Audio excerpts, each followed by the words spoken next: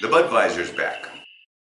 Hi, as much as I like to vape, I don't really like to dab. I want to show you a couple of things. This is butane. You can get your shatter with the same kind of butane. You fill this pipe with butane. For dabbing, you can fire these babies up like this, and then you have to heat this nail that comes out, and you blast this with that to show this, get that going. Then, when that's red hot, you put this little cap back on. You take your hash or your shatter and you dab that on and it fires up. Now, I think this is a real hassle. You can't go anywhere with it. You can't do anything. It's just a hassle to have it. This is still what I'm recommending.